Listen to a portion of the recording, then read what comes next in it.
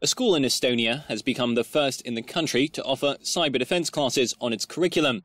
Already one of the world's most wired countries, in Estonia, 95% of government services are online. You can vote, register births and cars, sign official documents, and set up businesses via the web, often in a matter of minutes. At the Poltsamaa Gymnasium in central Estonia, 17 boys and 1 girl have signed up to study cyber defense and IT safety basics, as well as cryptology, mechatronics, and 3D modeling.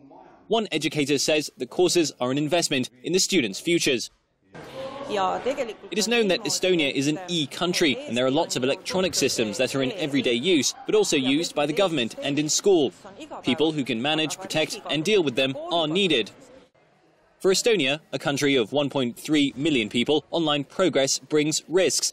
The government wants to ensure what it calls, quote, digital continuity, mainly in the face of cyber attacks, especially from Russia. In what officials say was a wake-up call, Estonia was hit by cyber attacks on private and government internet sites in 2007. They peaked after a decision to move a Soviet-era statue from a square in the capital, Tallinn, a move which provoked street protests by Russian nationals and a diplomatic spat with Moscow. The students say they are aware of the significance of the new IT courses. It is very important right now, and it will continue to grow more important, because society is increasingly based on technology and the internet.